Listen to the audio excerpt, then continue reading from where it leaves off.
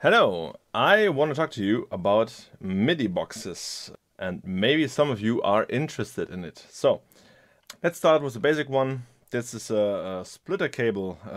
It's pretty inexpensive. You can get it around 12 euros or something like this. It splits one input into two different outputs. And also you can, if you want to, you could, I got a second one here, you could also daisy chain them to a certain extent. So with this setup here, like you have the one input and 1, 2, 3 different outputs. Don't do this too much because you will get some latency if the chain is too long. To solve this problem, there are MIDI boxes. This is the Kenton Through 5. It's a small little device made of aluminum. It costs around, I think it was like 60 euros, something like this, or $75. It's powered. That's important because there are some competitors in the market, like the MIDI Solutions Quadra Through, which has a 3.3 or 5 volt passive connection. It gets the power from the MIDI cables, and if you put too many synths on it, you will lose some notes on the way. That's why I went for this one first, and it has like one input and 1, 2, 3, 4, 5 different outputs. I'll show in a picture what you can do with it. For example, if you have a keyboard or a keyboard hooked via USB to the PC and got a MIDI device, I use the Moto M4. It has two MIDI connections on this backside, a MIDI in, MIDI out. You could, for example, use a DAW and put the MIDI cable in here, and then you can control 5 different synths with the computer. Next one is the Kenton MIDI Merge. It has 4 MIDI inputs and 2 MIDI outputs, which means you have 4 different controllers, like a computer with a DAW, a MIDI keyboard, an external sequencer, or another, for example, synths with a keyboard, and all the signals which are going in here are going out of these 2 MIDI outputs. So no matter where the signal goes in, all MIDI outputs get the same information.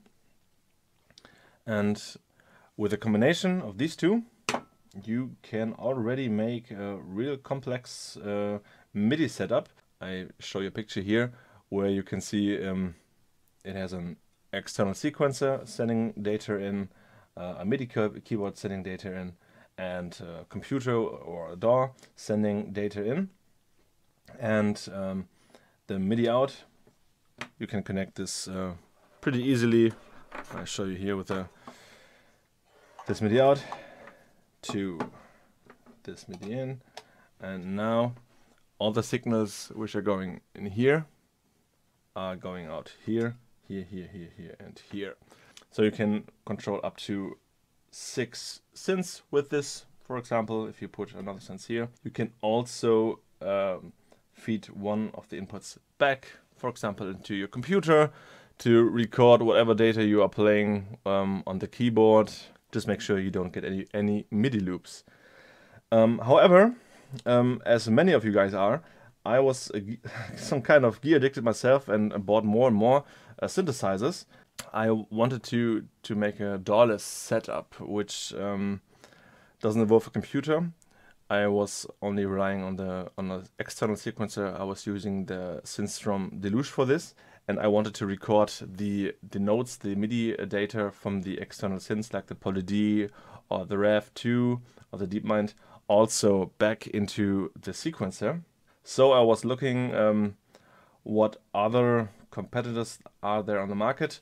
Of course, you can find these boxes with a larger version. I mean, for this, 60 euros is pretty expensive. The Merge box is around 100 euros already. Yeah, I was finding this one here. This is pretty huge. if you compare the sizes of these three together, wow. It's the MioXL. Let's start on the back side. There you got 6 different MIDI in and out pairs. That means 6 MIDI in, 6 MIDI out. You have 6 USB MIDI host connections, an Ethernet connection for if you want to use it in a professional studio, I guess, but I don't use this at all. It's powered as well. And on the front side we have 2 more in and out pairs and 4 solely MIDI output jacks and another 4 USB MIDI hosts and a USB B port to connect it to the computer or to the DAW. It has a LCD screen which has a touch capability. You can load and save presets which you're making with the software. I will show you that later. And with here you can select the preset that you want. I don't use it very much because I have one setup and this is perfectly fine. But I guess if you want to go live, you can pretty fast select the live setup for if you have a different arrangement of synths and just press load and then it's done. So, and with this one, I'll show you in another picture here. You can make really complex solutions.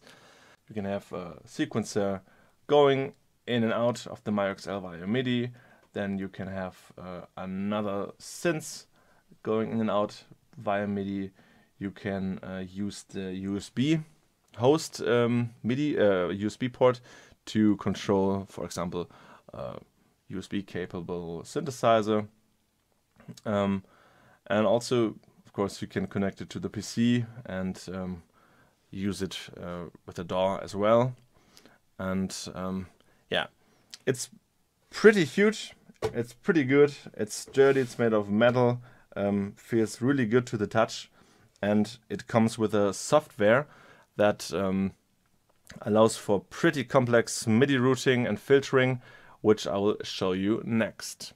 This is how the software looks like, and I will show you quick the MIDI routing. This is the MIDI port 1, and all the information that is going into this port is going to be sent to the MIDI port 2, 3, 4, 5, 6, 7, 8, 9, 10 until 11.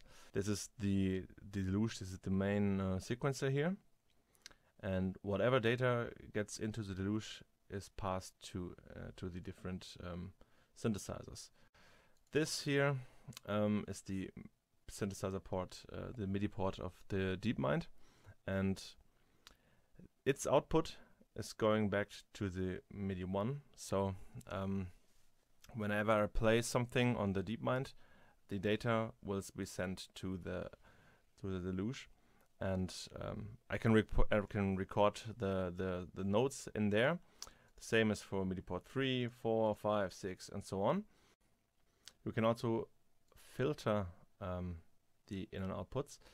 Yeah, if you are happy with the routing, you can save a preset here. I MIDI fixed. This is my preset I use all the time. And these presets, you can load them, and you can load them on the device itself. Just to show you how it works perfectly good in my opinion. I just hit play on my deluge now. I press here record, and then let's see what happens.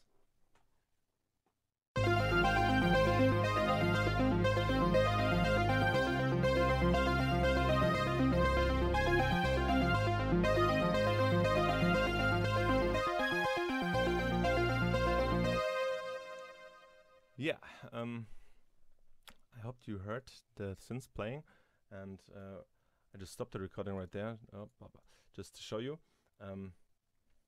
what was happening.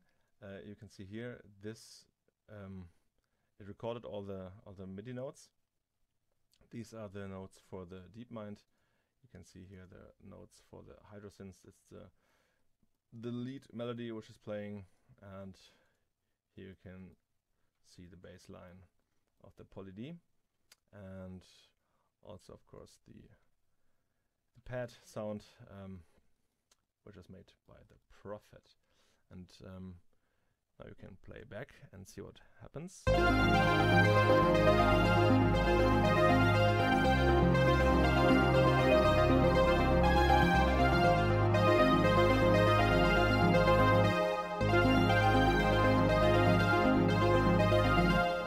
So yeah, I think the MioXL is a pretty good solution to a complex MIDI problem. So if you have any more questions, just ask me in the comments. I'm happy to answer them if you have any questions regarding MIDI setups and any advices or tips you might want to hear. Just yeah, hit me up and see you then.